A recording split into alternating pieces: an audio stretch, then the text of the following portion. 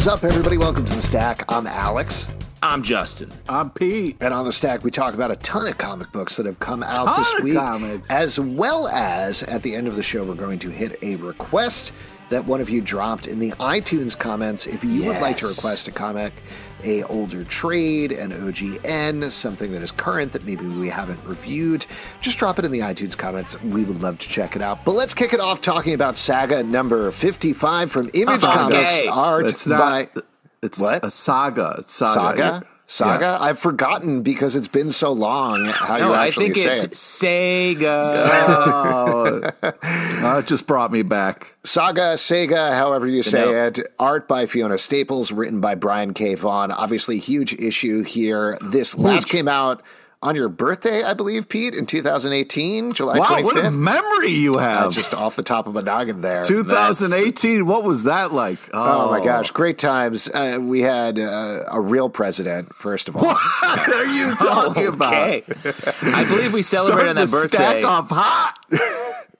We predicted, we were like, Pete, happy birthday. The pandemic, the coming pandemic will be hard for all of us, but we at least have this memory. That wasn't the movie birthday, right? One of the greatest birthdays ever had, where I got to go see a movie by myself. I don't remember what happened in 2018. Hold on. Yeah. You didn't see a movie by yourself.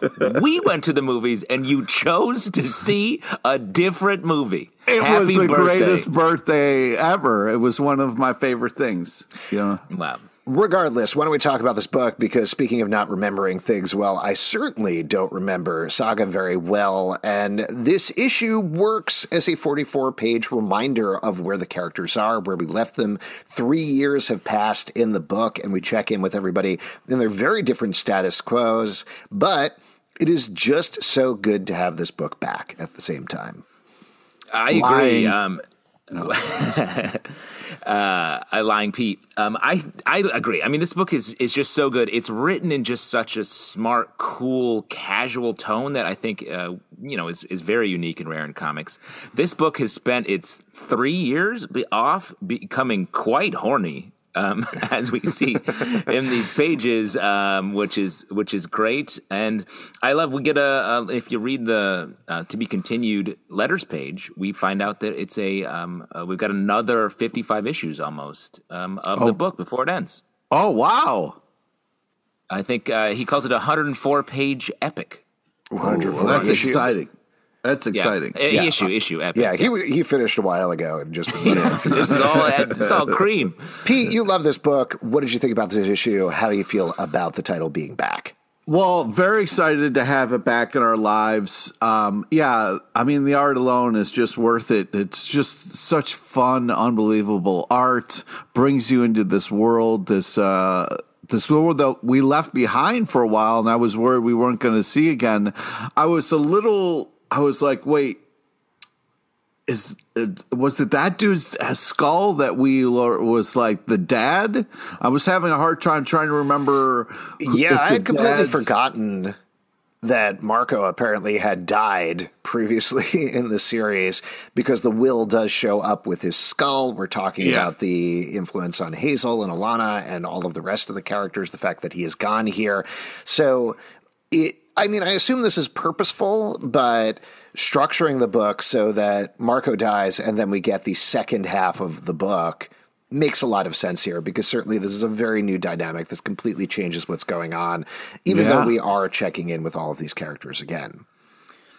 I think seeing Marco's skull was sad at that moment, and having the Will and Marco's ex just be so sort of like happy and then having sex there, I was like, okay, this is pretty callous toward our old dead character. But then I remembered that's where the term skull fucking comes from, right? Oh my god, I was really hoping you were, because he said skull and they started about talking about. I was like, we're just gonna let it go. We're gonna let it go. Pete, I like that you sometimes just don't take the shot. You write it down in your notes like skull fucking question mark, and then you move past it. That's right. But there sometimes are it's the shots you don't take, bro. That's right. There are ghosts in this world. Like, we may get to see Marco yet again, and I would think that we will. Yeah, absolutely. The thing that I'm most excited about most excited about with this issue is, as we are entering the second half of this title here, is ultimately what is the overall story that they're telling. I don't think it's meandering by any means, but there's been this promise from the very beginning that we were telling this big uber story that is not necessarily about the galaxy and what's going on with this big war in the galaxy, but a smaller story about this family. So now that the dynamic has changed, now that Marco is gone, at least in some form, even though potentially, like you say, he could come back, where are we heading towards? What is the eventual endpoint of this, even if that's, at this point, maybe another 10 years in the future? I'm just worried about this kid. I want to make sure she's okay. You know what I mean? Like, she's savvy. I mean, I feel like, is her father's daughter and is maybe almost replacing him in the story in a way, just like his tone and style.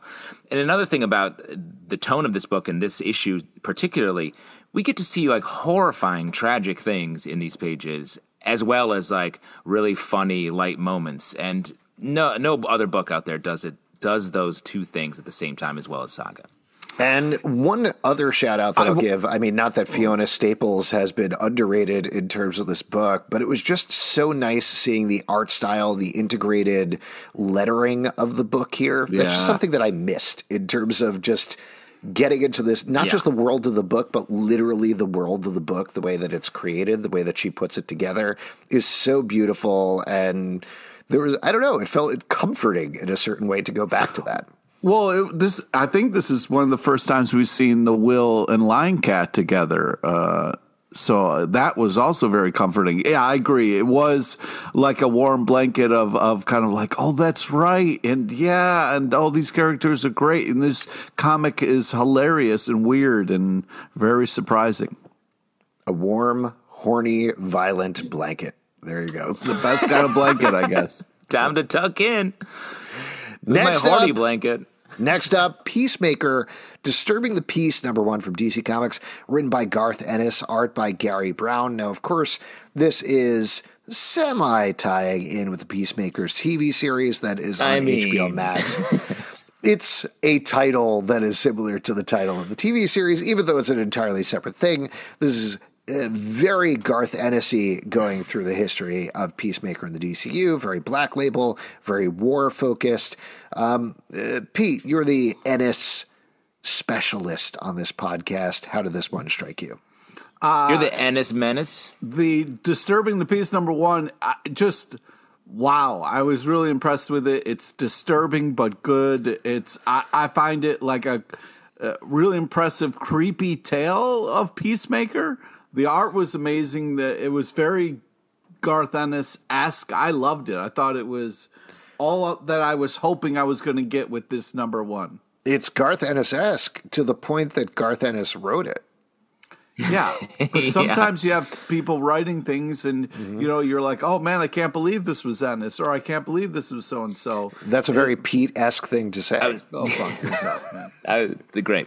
I mean, this book, I liked it. I mean, it's so violent and intense, like not my particular favorite flavor of life to really be sucking on, but here we are.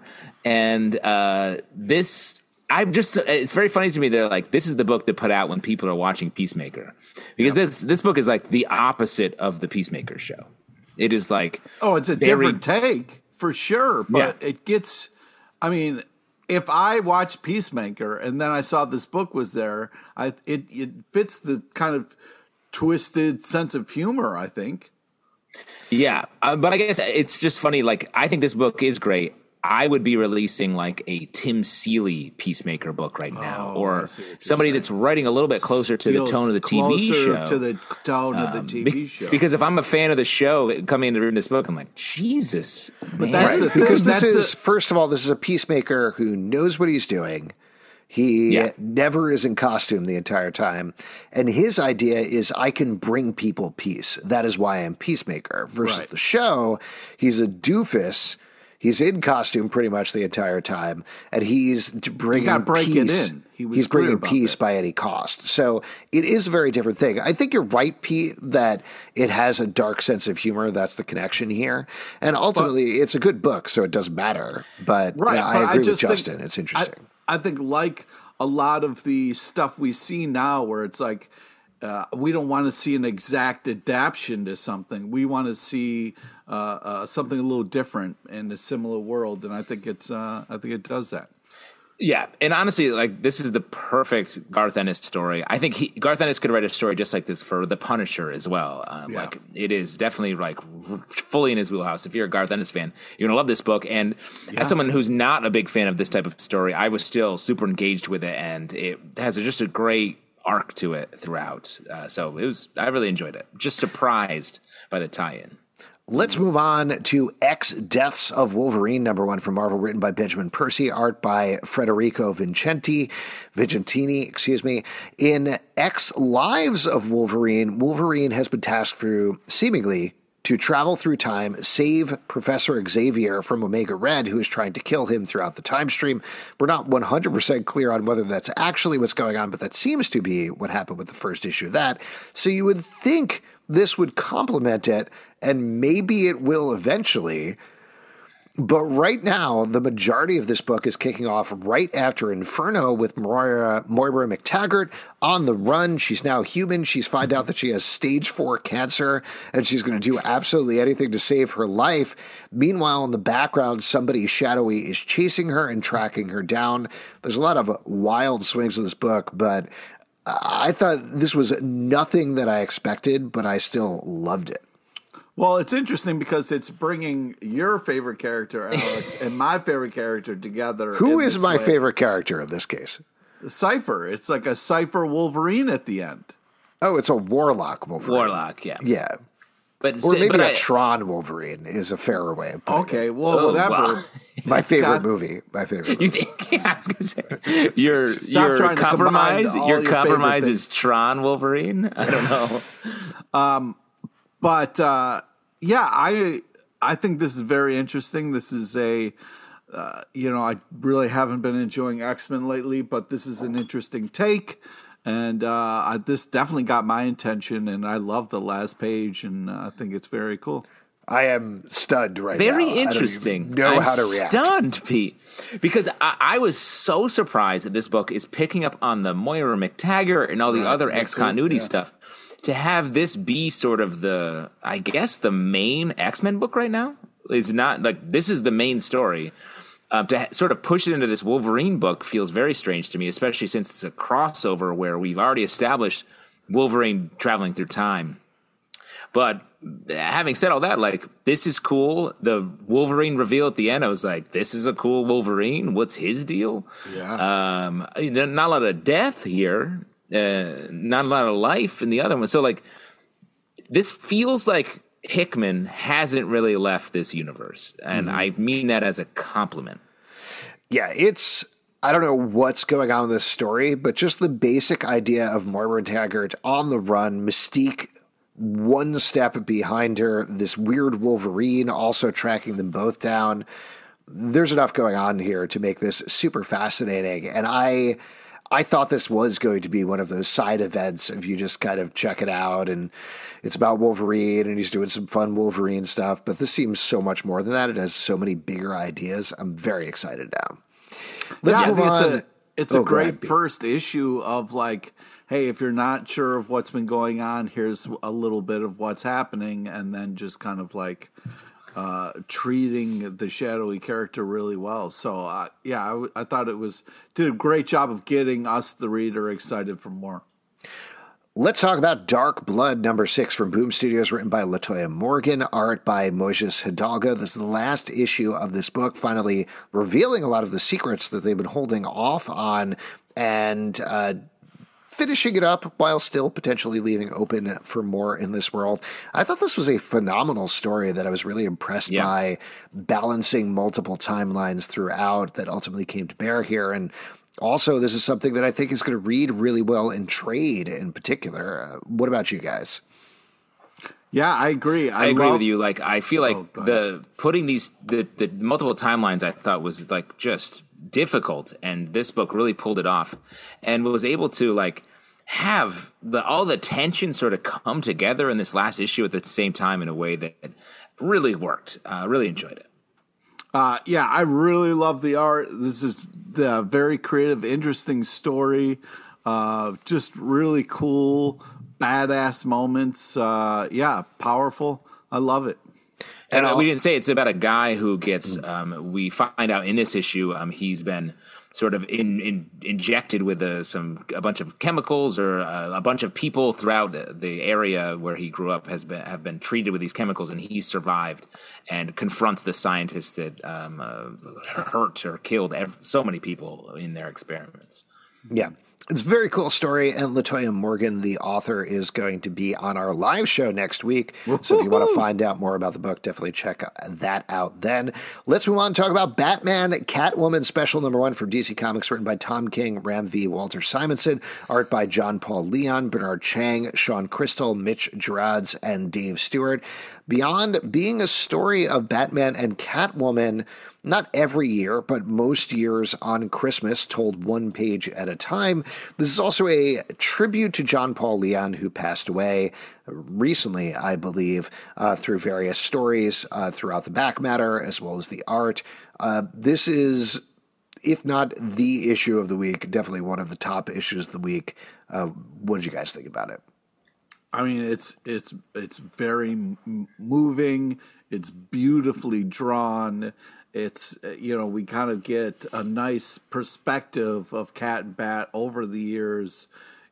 I can't say enough about this book. You got to check it out. Tom King is just really killing this.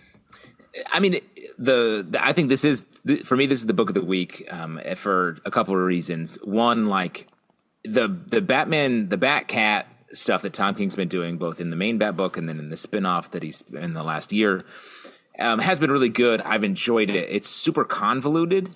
This book does it all in one book. You could just read this book and it is it. It's their relationship distilled down. You get to see from Catwoman's perspective, sort of how she became to be who she was, what a distilled version of her relationship with Batman in a great way, and just showing Batman and Catwoman coming from opposite places, essentially, sort of coming together and then almost crisscrossing in the way that where their lives end, that I thought was just really well done. There's some parenting, like parenthood in here that was really like beautifully done. Everything's beautifully drawn. And then the second part that was so great about this book is just the amount of love poured out for John Paul Leon who passed. And I don't know if he was working on this book when he died or exactly what happened, but you get to really read creators just going to bat and talking about someone that influenced them and awed them throughout his career in a way that you don't really get to see. And I wish they did more tributes like this as opposed to just the like double page spreads we get in a lot of books, which are great. But I feel like having people talk about an artist or a writer's influence on them is so much more powerful. Get this book. If you've been turned off by the complicated nature of the Bat Cat book, pick this book up. It's worth it. It gets. I agree. This is everything that I've wanted from Batman and Catwoman and have not been getting in, like you said, one issue. It's absolutely phenomenal. Next up, Night of the Ghoul, #4 from ComiXology Originals, written by Scott Snyder, art by Francesco Francavilla.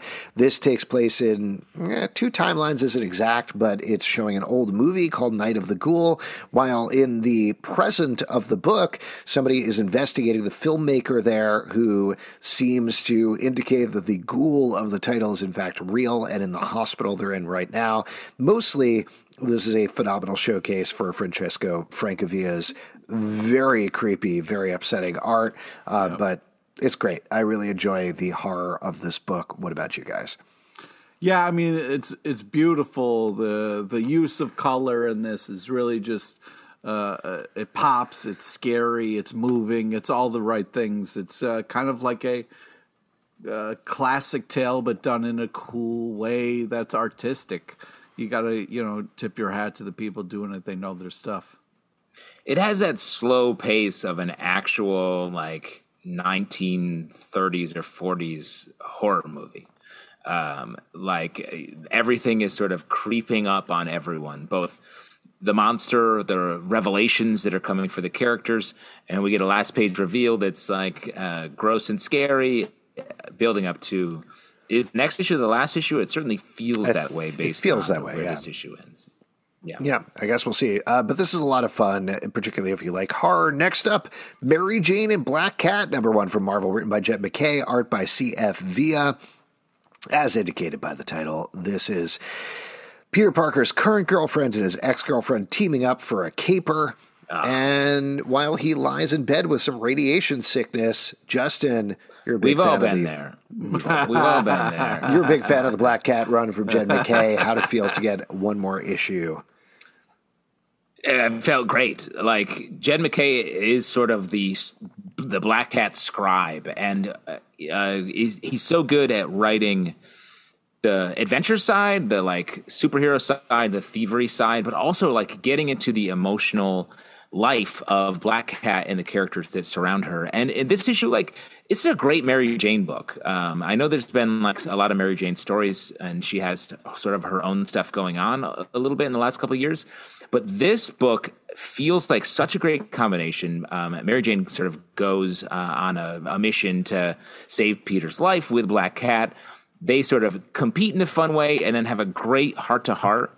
Yeah, the heart-to-heart on the roof on the at the rooftop end was worth it. It's so good. And you just really, you identify with both characters, and you really feel for both of them in the right way. And it's all, their relationship exists in this issue outside of Peter Parker. Peter Parker's not a part of this. It's not like it's just two exes talking about him. It's really about them, who they are, and how they relate to each other. And I thought it was great. Yeah, it just it's a great way to see MJ. Why MJ and Peter are the fucking end game, and it's I think it's really well done. So I love the relationship stuff, just like Justin. They were end game, but they were snapped out of it. Mm-hmm.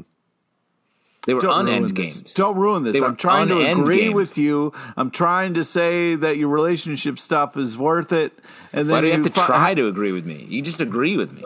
You're just my guy. I think it was weird that Carly Cooper wasn't in this book. Next up, House of Slaughter. Said no one ever. House of Slaughter #4 from Boom Studios, written by James Tynion IV and Tate Brombal, art by Chris Shehan. In this book, our two main characters have come together and break apart once again. We get them in two timelines, one back in the day as we find out more about the House of Slaughter and how it works, and in the present as the one who is still with the House of Slaughter has been tasked to kill the other. This is, as we talked about with previous issues, a beautiful and harrowing romantic tragedy throughout. I love this book more with every issue that comes out. You said it. Hell's to the yes, man. At first we were like, oh, House of Slaughter, not as good because of it's a different kind of thing than the main character. But now it's really found its voice, and it is killing it in a way that is so enjoyable, getting us different characters, their backstories, doing it in such an amazing way. Love the art, love the action. This is just it's powerful, great stuff. I agree. And I have been liking this book a little bit better than the main book, the Something is Killing the Children. Let's not get goofy. Only because, and I'll tell you why, I'm not disparaging the other book. I'm just saying. Seems like you are. Can't you just hold things up without pushing something down? No, to be clear, Something is Killing the Children is bad. House of Slaughter is good. Go ahead. I'm just helping out. I'm just helping out. Come on, man. There's no need to do that. Alex is helping. There's enough flowers to go around, man. Flowers? What does that mean? What do you mean? People their flowers, dude. Give the people their flowers. You know what I mean? You can be nice. Wait, people? Wait, hold on. Sorry. People are flowers? Did you say? Oh my god. Or take give their people flowers? Pete, you wanted us to take a bunch of. I'm sorry I sent you that edible arrangement when you wanted a flower. I messed up, and I agree with you. You should have gotten flowers. Technically, fruit comes from flowers, so it's the same thing. That's right. Plus, you can't eat flowers, which is the edible arrangement's whole thing. Yeah. Hey, edible arrangement started in Rochester. See, look, we scraped out a win here. The original garbage plate was flowers. Okay, go ahead, Justin. Excuse me. I sent my wife a garbage plate on tiny sticks as an edible arrangement. Okay, yeah. She wasn't happy. She divorced me, but I sent her a garbage plate on stage. The hardest thing is getting the hamburger to stay on the sticks. Great. Everyone definitely knows what we're talking about. All I was saying is, if you like Something Is Killing the Children and haven't given this book a look, I think the pace of this book has been up and interesting. And like Alex said, it really is a tragic love story, which is hard to do well in comic books, and this is doing it.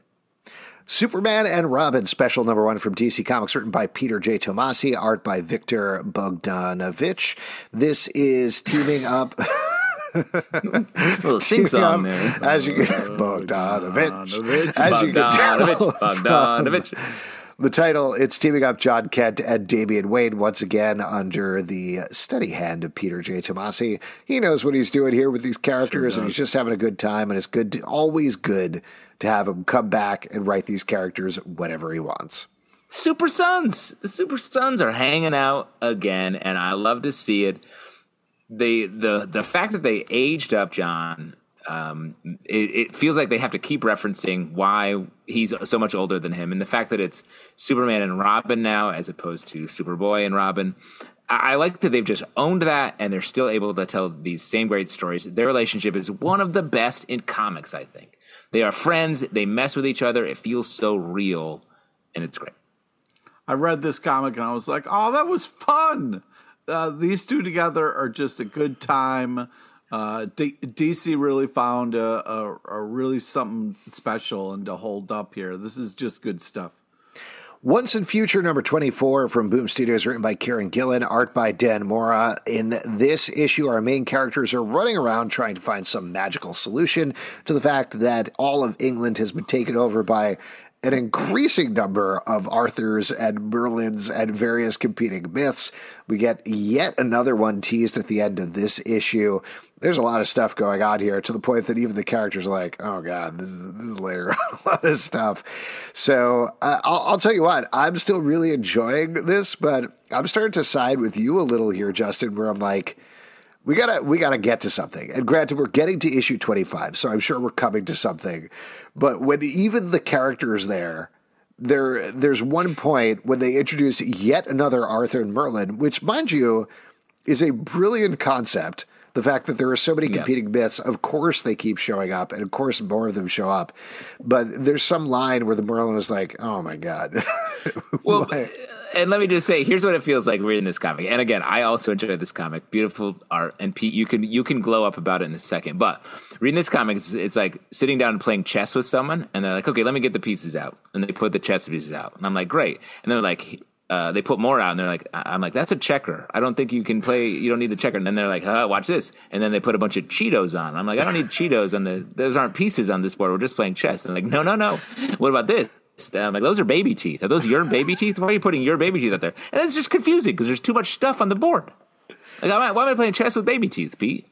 All right, well, I'll tell you what, because you didn't know how much important the baby teeth are until you started playing chess with them. Listen. And what are the Cheetos? You guys are fucking crying over some bullshit. All right, this book is unbelievable. Okay, coach. It's unbelievable. It continues to be unbelievable. The art alone is worth it. Every single issue, amazing characters with the twist.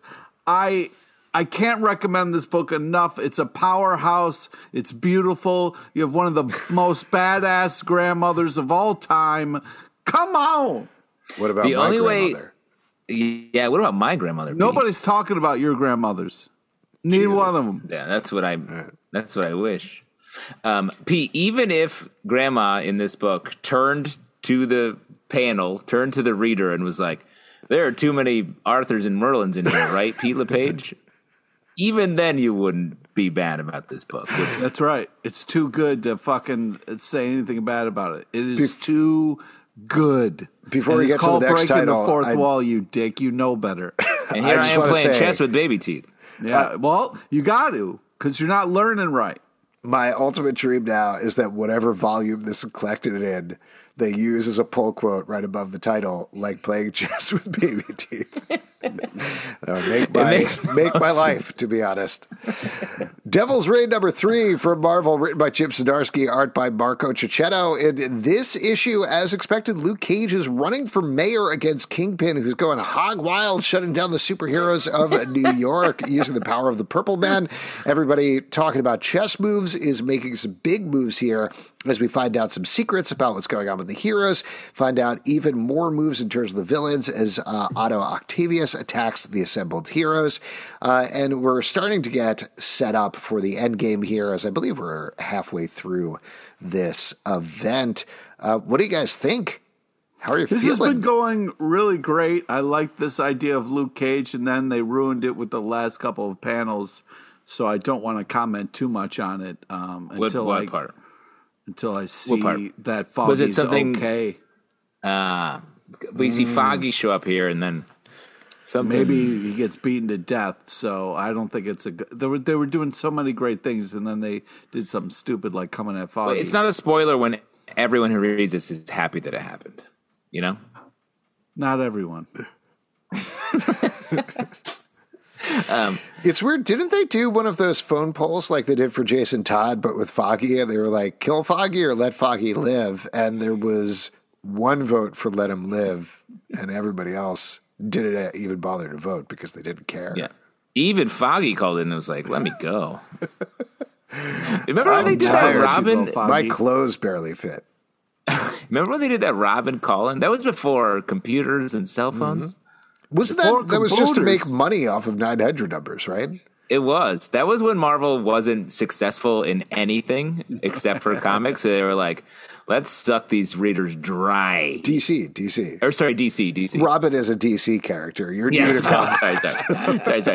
DC. It was before anything. It was before anything was happening. Oh, my God. At the dawn of time, they said, hey, everybody, call in to decide whether Robin lives or dies. This comic is great. What were you going to say, Justin? This comic is great. It's rare to get a crossover that sort of feels like the crossovers we used to read back in the day, like Infinity Gauntlet, where everything exists in the actual title. You don't have to read a bunch of other books, and they touch on a bunch of other characters across the line. And that's what we get here. We get some great, like, Fantastic Four scenes in this book. We just get great scenes throughout, and it's really nice to read. Yeah. Next up, Clear #4 from ComiXology Originals, written by Scott Snyder, art by Francis Manapul. This issue is pretty much a big battle scene, but as usual, a beautifully drawn one by Francis Manapul. What'd you guys think about this? Yeah, I think this is a really great issue. I love the action. The art's bananas good. Read this a couple of different times just to kind of enjoy the paneling and the art. Just absolutely beautiful, fun story. Loved it. Yeah, this is a great. Just the writing of this that Scott Snyder does. Scott Snyder's a good writer. He's a good writer. There's a ton of stuff that he has to sort of reckon with here. It's like when someone lets their Tetris board get like fucked up. That's stressful. But reading this book, you just feel like. 4 lines drop, 3 lines drop. He's just like coming in and crushing it. And by the end, you're like, you get to the emotional core and you're like, this guy's good at Tetris. Detective Comics number 1050 from DC Comics, written by Mariko Tamaki, Mark Waid, Matthew Rosenberg, art by Ivan Rice, Dan Mora, and Fernando Blanco. In this issue, we're continuing the storyline of Arkham Tower and what exactly has been going on there, with a big reveal at the end of that storyline, as well as 2 backup stories, one that is teeing up Mark Waid's run on New World's Finest series, and another backup we've been following for the past couple of issues with Matthew Rosenberg writing about a kid who was caught in an attack between Joker and Batman and is now being manipulated by Scarecrow. This is so good. This whole issue, all 3 of these stories are so much fun and so exciting to read. The first story focuses very heavily on Huntress in a way that I feel like I haven't read before. Yes. That's very smart. And I'll tell you what, there's a character reveal at the end, the person who is behind Arkham Tower, who I know is one of your least favorite characters, Justin, but I thought the reveal was great. Yeah, I mean, I agree with you. This book, So many Arkham stories are about like dissecting, getting into the villain's persona, and this book seems to be about like getting into our hero's persona. Especially just this like deep dive into Huntress here is so well done, and you, like we talked about in the past, you see their plan sort of not working of the heroes. Like Nightwing's like, this is supposed to work, and it just doesn't, and you just don't see that in comics. This is a very unique story in comics, and it's really well done, and the art is fantastic in this book. I just wanted to say, you guys, you're welcome. I'm glad that I recommended this comic to put in this stack, and I'm glad we're reading it because this has been a really fun journey. But yeah, I think that this is just, the Huntress story blew me away. The reveal, because the buildup of how is this Arkham Asylum tower working, like how are people walking around, I thought it was a cool reveal. Might not be your favorite character, Justin, I know how that feels, and I'm sorry, but I really think that this is a great package. We're getting a bunch of amazing stories in here, unbelievable art. And this battle for this kid, and like if he's going to be good or bad or be okay, it's been really impressive and crazy, and surprising. Both backups are, I mean, the New World's Finest is fun, like in great little sort of move here with there was the red kryptonite bit, it was in here, right? Mm-hmm. And then, it's the arts by Dan Mora from your favorite Once and Future, Pete. Your guy, Pete. Come on. And then you're talking about the backup with the kid, like horrifying end to the issue. Oh my God. Yeah. Terrifying. And I'm really sorry, Justin, about the character who appears. I hope you're going to be okay. Let's move on. Really to mourning this. I'm fine. Rick Justin, and Morty. It's okay. You can. Yeah, you're going to be all right. You're going to be okay. It's I not didn't your even fault. bring it It's up. not your fault. It's not your fault. Oh my Rick God. and Morty presents Herrick Ticks of Rick, #1 from OD Press, written by Amy Chu and Alexander Chang, art by Sarah Stern. This is a Dune parody via Rick and Morty. Now, we've been a little back and forth. Dune, yep. Yes. We've been a little back and forth about Rick and Morty books of the past. Which side do you think this one fell on? Well, I don't know about what side.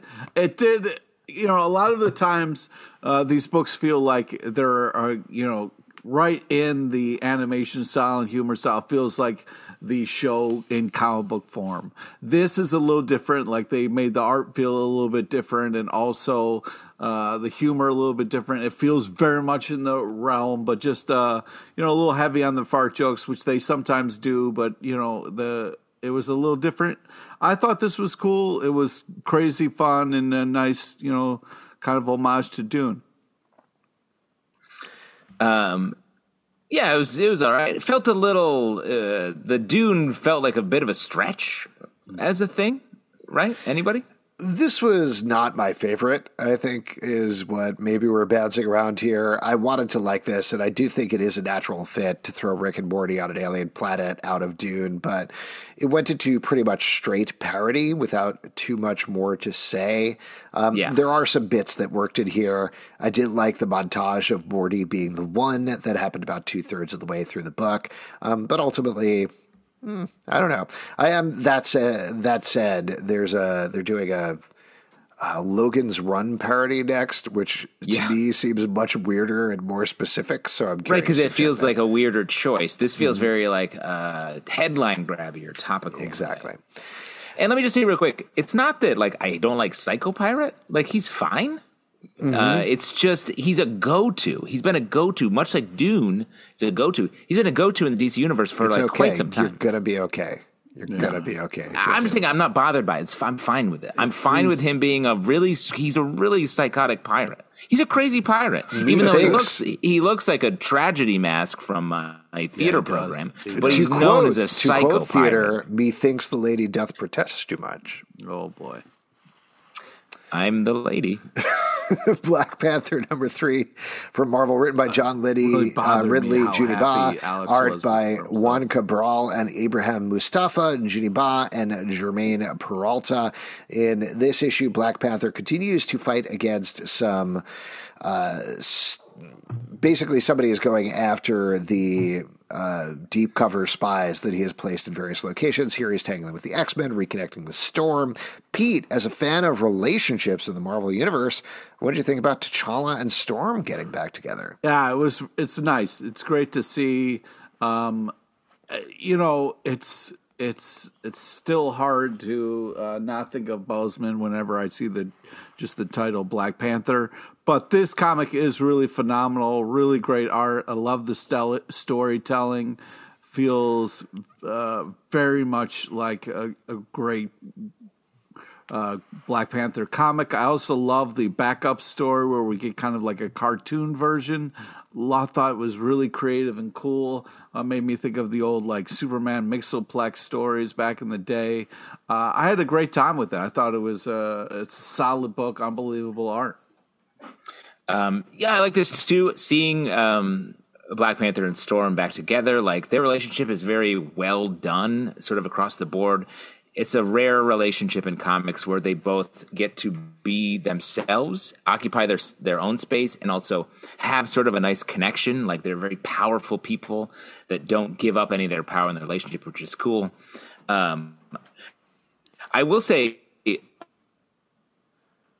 the headlines about the actress who plays Shuri in Black Panther and her like being anti-vax and all of that, the rumors and all that, has affected how I look at the character. And I feel like that's rare case of the real world intruding on my ability to enjoy a character in a comic. It rarely goes that way. But it pops. It's top of mind for me when I'm reading this. I agree. I'm kind of there too, and it is very unfortunate. But why don't we move on then and talk about The Human Target, #4 from DC Comics, written by Tom King, art by Greg Smallwood. In this issue, The Human Target is continuing to investigate the mystery of who killed him in several days' time, along with Ice, who is tagging along. In this issue, they're tagging along with Blue Beetle, who is solving a bunch of cases and fighting a bunch of bad guys. Another superb issue of, I keep hesitating to say this because I know you guys are going to make fun of me, but maybe the sexiest book on the stands? Oh my God. Hell yes. This book is like, I said this on the live show, it's like being in love.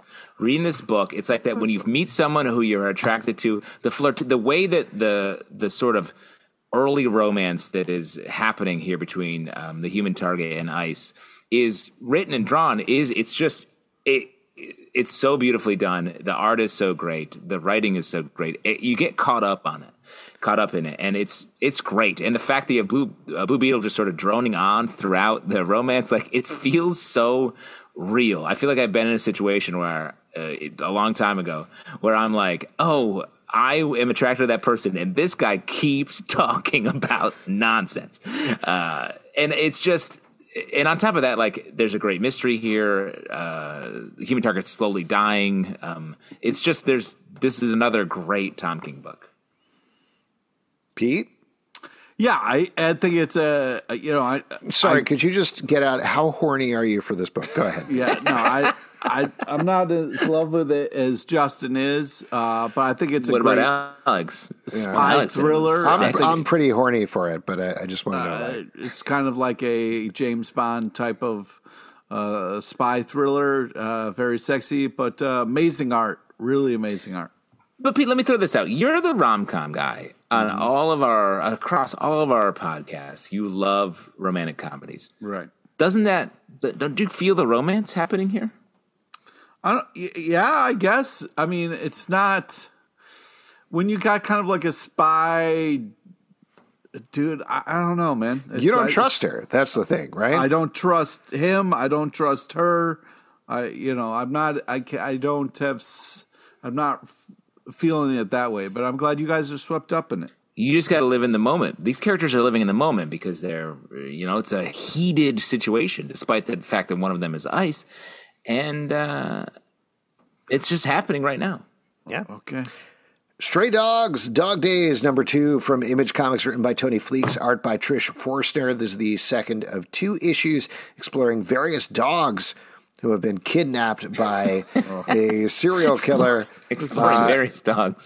Exploring various dogs, period. Who have been kidnapped by the serial killer of the main title. This issue is way more horrifying, I would argue, than the first issue, which had some moments of brightness. We don't get a lot of those here, but still. Sure don't.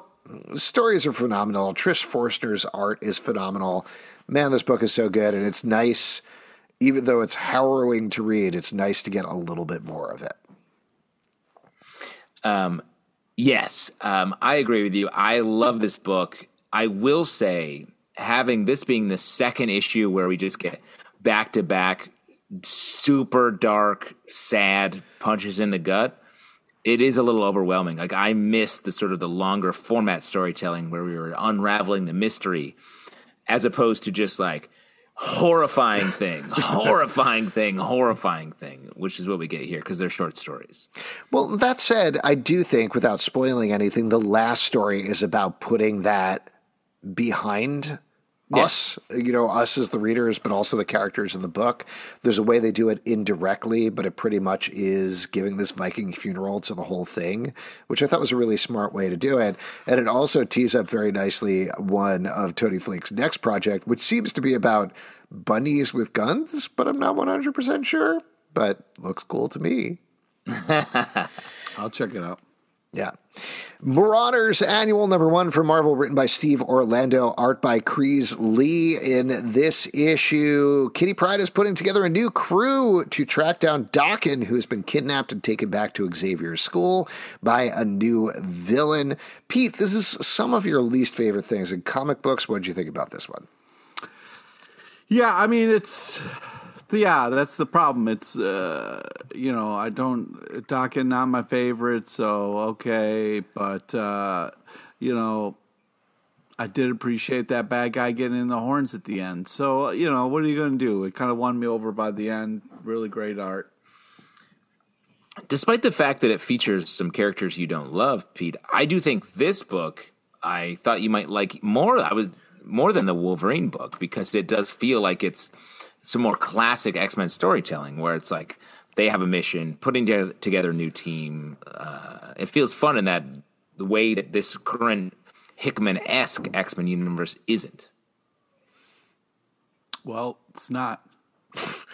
I like this. I like pirate era Kitty Pryde. I think that's very fun. I think Steve Orlando writes it very well. Also, he puts in a lot of fun.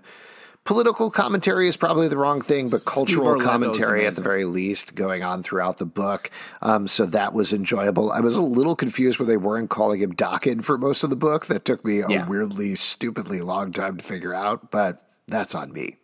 Well, and I think Steve Orlando has just a great lexicon of X-Men and any characters he writes continuity and is able to just like really call it up very quickly and bring it to the story, which is great.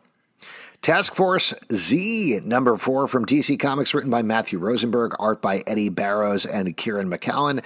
In this issue, Jason Todd has finally figured out who is behind this zombie task force. Turns out it's none other than Two-Face, and he finds this out just in time for Task Force Z to be shut down by Amanda Waller. Obviously, there's a couple of twists beyond that, but this continues to be a very fun, gross book with some weird Batman villains, and I'm enjoying it quite a bit. What about you guys? I agree. I think this is like intense and over the top in all the right ways. It's fun. Great to see all these different villains like this. I think it's a solid book. I really like the way the sort of twists that we end on here. And the fact that Red Hood, Jason Todd, can't help but be a part of this team is really well done. You don't ever see him treated as someone who has to do something or like is drawn to something. He's always such a rejecter that it's cool to see him here, and the end really makes me want to read more. Ice Cream Man, #28 from Image Comics, written by W. Maxwell Prince, art by Martin Morazzo. In this issue, we're getting the crossover between entomology and etymology as a guy who's obsessed with words. Cypher. Climbs up a mountain to talk to a wise man about the original word. As you probably know if you've ever read this series, things get pretty dark, and we also get some teases for the Uber story that, at least as W. Maxwell Prince told us probably at this point a year or maybe more ago on our live show, he's never actually going to get to or finish in any way, which is a little frustrating. I'm going to just throw it out there. But still, another really good issue of Ice Cream Man. But I think with a year gone past and the way this issue is sort of the end of a series of issues, and he's taking a break and coming back, I think, April with the next issue, it does feel like he is going to get to it. It feels like this is specifically pointing at something. I guess we won't spoil it, but there is something that it's building toward. Whether or not we get there soon or further along, he has to keep heightening it, I think. But as for this story, like, just great comedy, great horror, great tragedy, all happening at the same time. These books are great. These issues are great, every single one. It's like a modern O. Henry. You know? Wow. It's a true gift of the Urnai. It's really impressive what this comic book is doing with each and every issue. It's so creative. It's so different. I never know what I'm going to get, and it always delivers. It's really impressive. And it's not always huge moves. It's sometimes very small things. I'm very impressed with this book. It continues to be a must-read. Speaking of horror, let's move on to Avengers Forever, #2 from Marvel, written by Jason Aaron, art by Aaron Kuder and Carlos Magno. In this issue, Ghost Rider, a.k.a. Jaime Reyes, is being tortured in another multiverse by the Black Skull, a venomized Red Skull, to try to get information about who he is and how he has ended up there. It adds in a lot more information about this multiversal Masters of Evil story that Jason Aaron has been building through both Avengers books, but ultimately it just puts Jaime through the ringer here. It's so hard to read, but so well done and so excellently drawn by Aaron Kuder. This is a great issue. I agree with you. This was hard to read. And honestly, for the second issue of a comic to be this much of a torture fest, I was really surprised. Especially when, like, I really like this series. I really like where this is going. I'm very excited for the next issue because it's going to feel like such a break from all the bad shit that happens in this issue. Yeah, I agree, but it's doing such a great job of setting this all up and hopefully delivering unbelievable art, great storytelling. Jason Aaron is killing this. It's really impressive. Next up, Action Comics 1039 from DC Comics, written by Philip Kennedy Johnson and Sean Aldridge, art by Riccardo Frederici and Adriana Mello. In the front story, we're continuing the War World saga as Superman has been forced to fight gladiatorially by Mongol. The rest of his teammates are trapped in different respects throughout there, but they're trying to figure out this world. Continues to be just a really good riff on that classic gladiator storyline, but with Superman. And I love, like we talked about with the last issue, how Philip Kennedy Johnson is just keeping Superman beautifully even throughout this. It's kind of wonderful and inspiring to read. It is, and like the idea that Superman has to learn to use weapons, like not just hold his arm up to block a sword because it's not working. He's been depowered both by lack of connection to a yellow sun and just the general story that he's dealing with that across the board. It's really good, and it's really just building to some wicked Frank Frazetta style paintings throughout, which is great.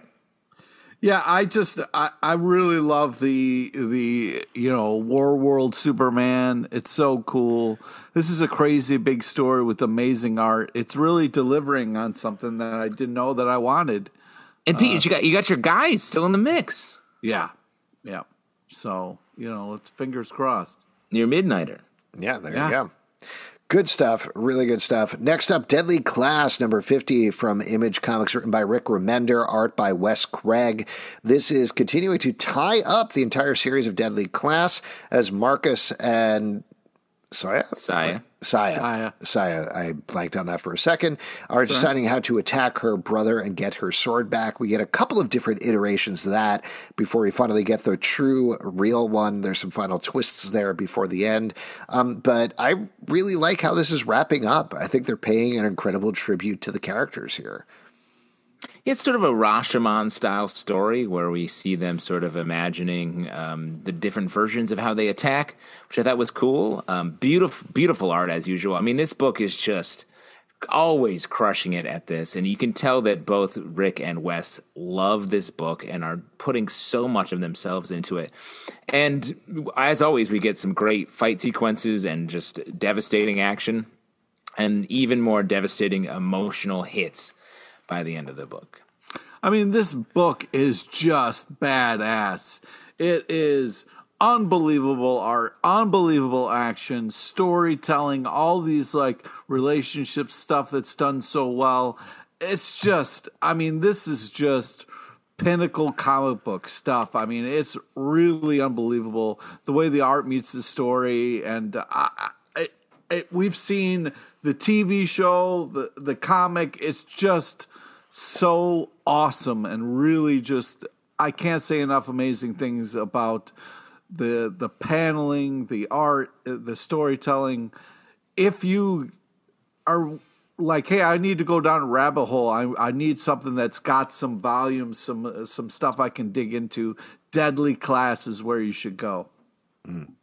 DC versus Vampires #4 from DC Comics, written by James Tynion IV and Matthew Rosenberg, art by Otto Schmidt. In this issue, Batman and Green Arrow are going mano a mano because each thinks that the other is a vampire. Twist here, though we knew this as readers, neither of them are. But by the end of the issue, they have come face to face with a bunch of vampires, and this continues to be really dark and really fun to read. Agree completely. Like, I really like this. And it's funny, like, we don't ever see Batman and Green Arrow really hang out together. And it's great. They are a great team up. So I really enjoyed that part of it. And just the overall vampire tension. We get some very fun Constantine stuff here where he's like, hey, I'm just trying to hang out with a vampire. Yeah, can I just catch up a little bit before you start killing? It's great. Yeah. Last but not least, I just want to say, really fun, cool story, really over the top. I really thought the ending was fantastic. You see something like DC vs. Vampires, you're like, it's so well done. Worth checking out. Sorry. Wait, real quick before we go on, this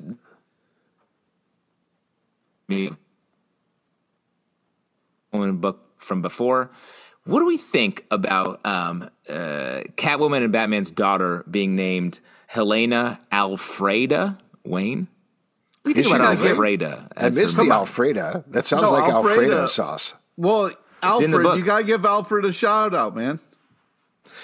So she was named after... In the middle name? No. Yeah. She was named after Alfredo sauce. That's what I just said. No, dude, it's a shout out. It is Batman's favorite sauce. Yeah, I got a preview of the next issue, and there's this very fun fight that they have where Batman wants to name her Marinara, and Catwoman wants to name her Alfredo, and they eventually go. Nobody's going vodka sauce? Come on. That's Dick Grayson comes in. Vodka's a horrible middle name. And they're like, get out of here, Dick Grayson. Oh, poor Dick Grayson. Oh, my daughter? Yeah, her middle name's Vodka. Last Write your but not name on least, your homework, babe.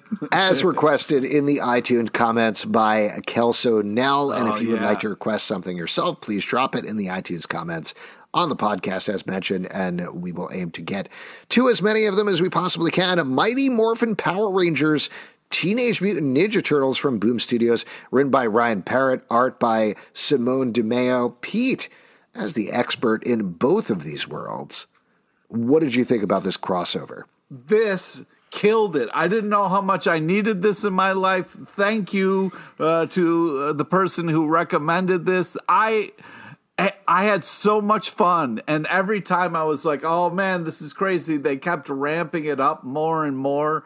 What a blast. What a great combination of the worlds, the way they kind of worked together, respected each other. Just really enjoyable, unbelievable art. This was an absolute blast. I agree. This was so well done. I can't believe we haven't talked about this at all. It was really great. Shout out to your guy, Dan Mora, doing covers, first off, which was cool. And the way that the Teenage Mutant Ninja Turtles knew about the Power Rangers, I thought was such a smart choice. Very few crossovers do that. They're always like, who are you? And then we make some jokes deal? Usually. Yeah. And in this, they know them, and I thought that was so smart. And then the art's beautiful throughout, and we get to honor so much of both of their universes. The fact that we got to see a shot of the Technodrome. Shredder, come on. Shredder looks scary as shit. Bebop, yeah. Oh my God, Shredder is so badass. Bebop, yeah. I gotta be honest, dude. The first issue, I was like, okay, I get it. They fight, and then next issue they're going to get together. So I think for like the first two issues, I was like, yes, I know how this is going to go. I've read this crossover a million times before. This is how every crossover happens. And then, like you're saying, Pete, as it went, it just kept hitting all the points that it should hit, but in exactly the right way. Like, it's satisfying in a way that is not necessarily surprising. It's not going for uber twists or anything like that. When they were in the turtle van, I was like, just to spoil a couple of things about it. If you're reading this crossover, what do you want out of it, right? You want the villains to be Rita Repulsa and Shredder. You want them to team up. You want the Turtles and the Power Rangers to have to somehow beat each other.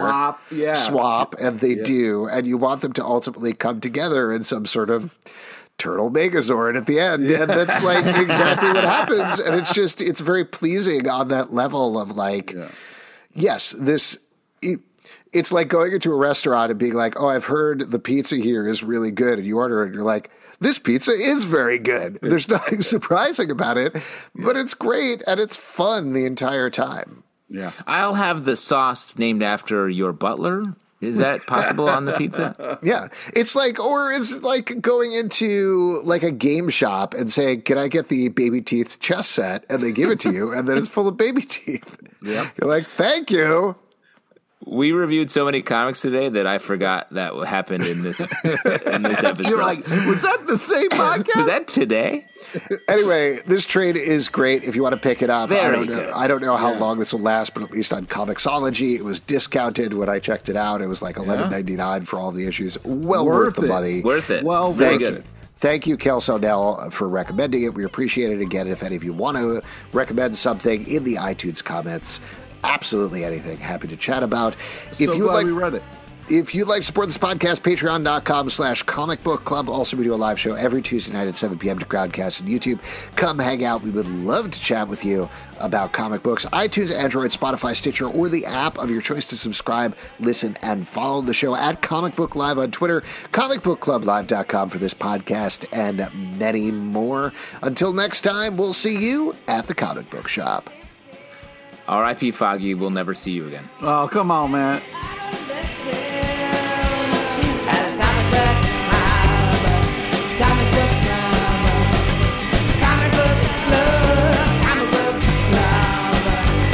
They sit on crap, they